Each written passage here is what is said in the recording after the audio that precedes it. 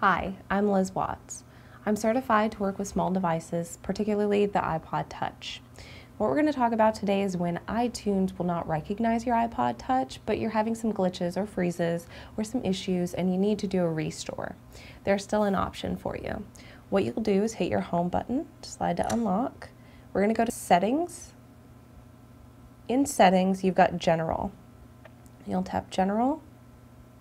And then all the way at the bottom of the General tab is a button that says Reset. After you hit Reset, you have options to restore network settings, as well as to erase all content and settings.